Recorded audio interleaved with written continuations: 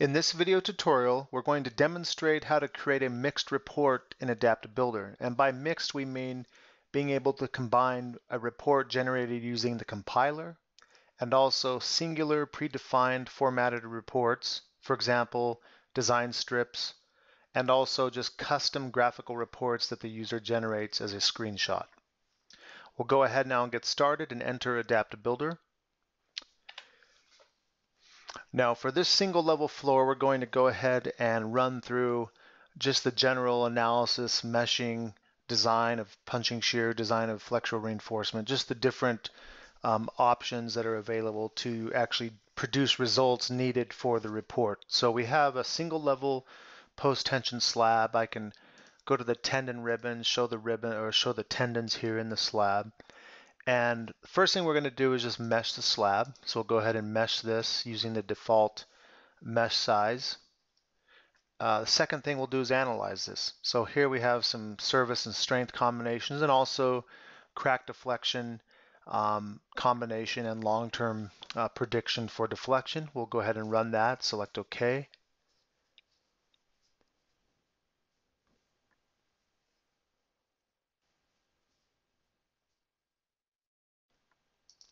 Okay, once the analysis is done, we'll go directly to the punching shear check.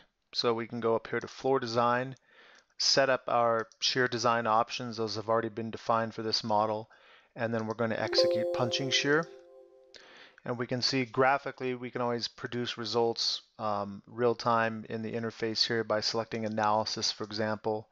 I'll go back and select a strength combo. And we have, for punching shear, we have results, graphical results for punching shear. We can also produce graphical reports, or excuse me, tabular reports for punching from reports, punching.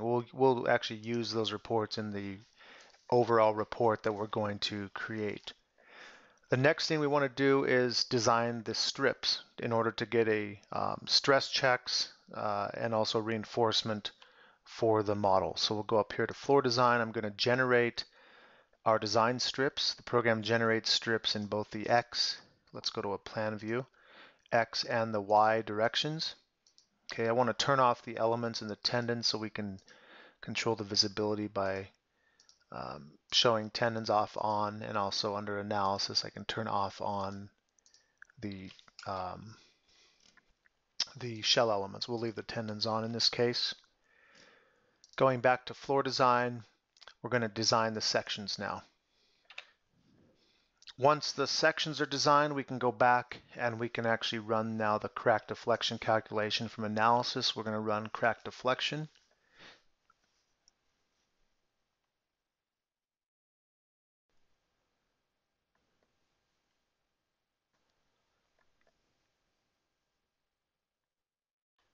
Okay, we'll select OK. I'll go back to my default display. And we're going to go over to File. Under Title Block Information, we want to set up the title, general title, specific title. The headers will actually be predefined if we use a pre-formatted singular report, and I'll show you how you can see that information. So we're just going to call this Report Model 1 specific title. We'll just call it Block A, for example. And we could also include block information down on the bottom right, block 1. We might, say September 2019, building 1, whatever you want to enter there for block 1 and 2. So we're going to save that information. Now we're going to produce a tabular set of results or reports using what we call the report compiler. So we'll go to Reports. Under Reports, we're going to open the report compiler. And for this particular example, we're going to select the following. We're going to select the report cover, the list of contents. We want to select the load combinations and cases, material and design criteria. We're going to also look at the punching shear reinforcement. Okay, so we'll open up punching shear, select punching shear reinforcement. Plan geometry, tendon plan, etc. Other reports we're going to look at will all be graphical. So we're only using this to generate the tabular report. Cover, list of contents, cases, combinations, material, and punching shear reinforcement. We'll go ahead now to File, and we'll generate this compiled report. Now, when it's a tabular report, we can really only produce this as an RTF, not a PDF. So we'll go ahead and select RTF. This will produce the report. We have our title sheet, table of contents, combinations, materials, and also the punching shear reinforcement here for the different columns listed. Okay, this is saved in the model folder. So if I navigate to the location of this particular model folder, I'll go up here to this model folder under reports. This is saved here as a combined report. I can save it as a different name. So I'll go ahead and just do a file save as, and we're going to save this in the same folder that I just showed. So we'll go back up here to Floor Pro Reporting Report, and I'm going to give this a more specific or user-defined name. So this is going to be Tabular Building 1. It's saved here as an RTF. Okay, I could also save it as a PDF. I mean, you can save it through Word, which opens the RTF document. That's the default program opening that extension. We're going to go ahead and just save it again here as an RTF. I could have done this originally also. So we'll come here now and I'll just save this as a PDF document. And this is our tabular report as a PDF. Okay, we'll close that, and I'm actually going to close the compiler. Now what we want to do is produce some singular graphical reports. We're going to produce first the plan geometry. These are all predefined. So if I go to reports, structural, or here at the bottom you can see there's a graphical report section. If we select plan geometry, I could put user comments. If I just fill this out and say plan geometry building 1, for example, the program will produce a graphical report of this particular set of information, let's say with the column tags, the slab tags, etc. You can manipulate this. I can move this tag, for example, into here and so on. The program will produce this report based on what is shown currently on screen. Okay, this just essentially takes us into a reporting mode for that particular report. We'll go back to reports, structural, plan geometry. We can enter the user comments. The information that it's going to use for the title block, if I come back into title block, you can see the header gets predefined as structural plan. The user could put in comments. Once you select that report, okay, then we're going to actually print the report. We're going to do a singular print. So I'm going to go ahead and I'm going to print this to PDF in this case. I'm going to place this in the reporting folder again that we talked about previously. And we'll just go ahead and name that.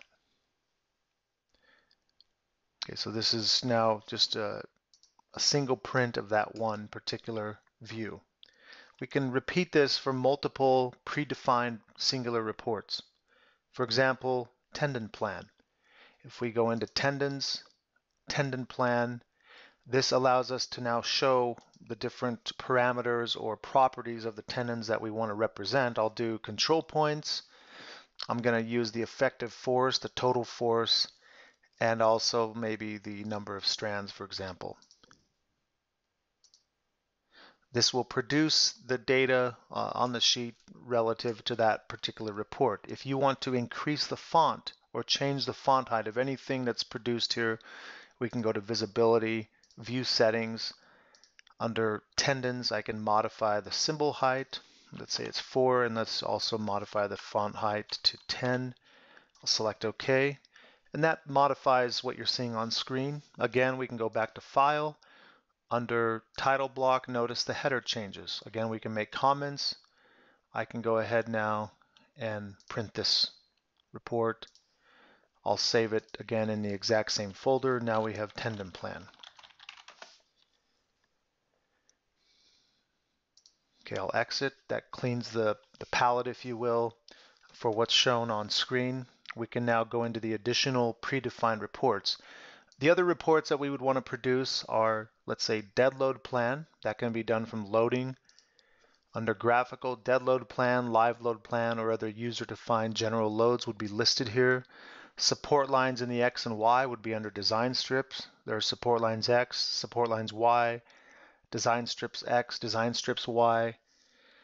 We might want to look at the stress checks for the different design strips. So maybe we want to isolate the X direction top stress, X direction bottom stress, and also the precompression. There's a couple of ways we can do this. One is in the report compiler. This technically can be produced as a tabular report. If we open up the design strip reports, this will produce a legend, a design value code check, and a summary report for each of the strips. If we go back to File, Generate an RTF report, this will be produced as an RTF.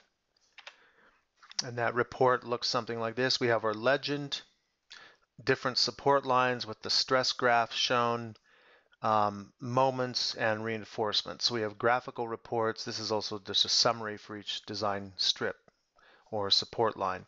And that goes through the entire model and summarizes all of the support lines. So that's one option to give you some detailed information. A similar approach, we're going to print this particular report as a PDF. Come back and go into our report folder.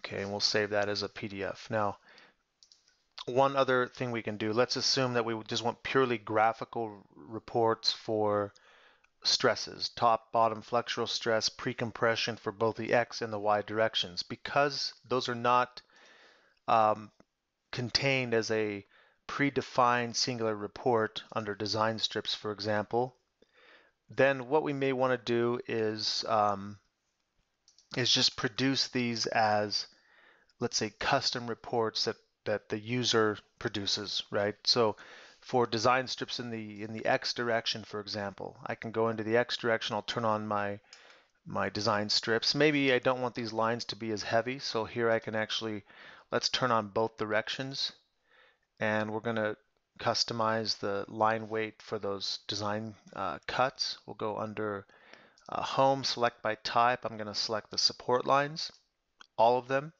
We're going to modify all of them, and we're going to use a line thickness here of 1. Okay, and we'll select OK. And that reduces the line thickness. The default in this case is 2, so that changes that. And we'll go back now and filter out and show only the X. And in the results settings, we're going to set the loads, for example, to total service load.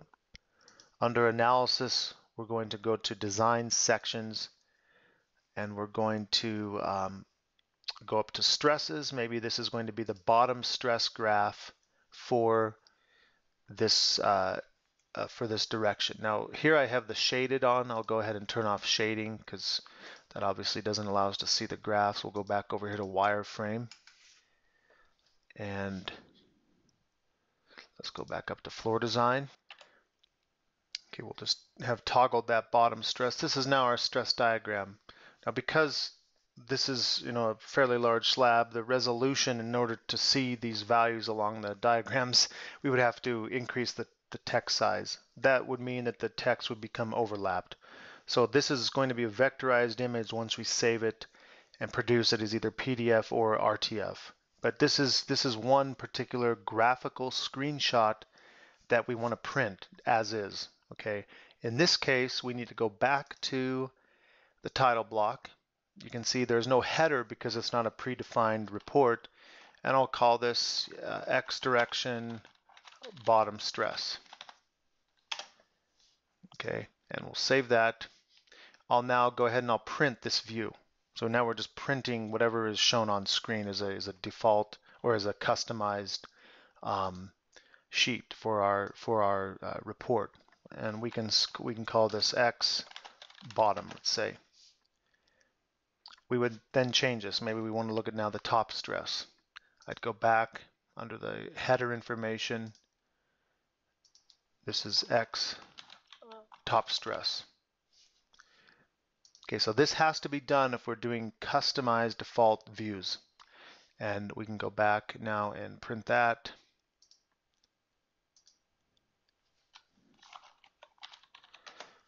This will be carried out for the top and bottom for the X, top and bottom for the Y direction. I could switch over now to Y, save these reports, and then I might also want to do this for the pre-compression. The last report that we might want to make is deflection. So we're going to go ahead and change the view. This is also not a predefined singular report. If I change the view, I'm going to go over here to long-term, cracked long-term deflection. I'll go back to analysis. I'm going to just display the result that I want to create the report from. You can see I have those strips turned on. I'll turn those off in the background. We could either produce this as a gradient view, or I might go over here to settings and change this to a fixed range. And then we get something that looks like this. Again, we'll go ahead and change our title block. We're going to call this long-term cracked deflection. And we'll print that.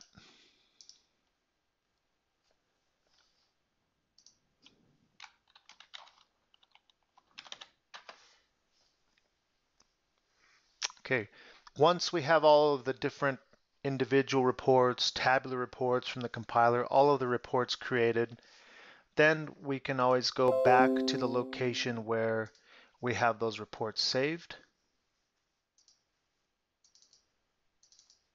And I'm just going to combine these. So I can use, for example, Adobe Acrobat. There's also third-party free software that you can use to combine PDFs. So I'll just take this and I can merge and combine this report inside of one of those programs, and you would have, you know, a full PDF report or full RTF report, depending on what type of report you're wanting to produce. If you have any questions, please contact us at support@adaptsoft.com. Thank you.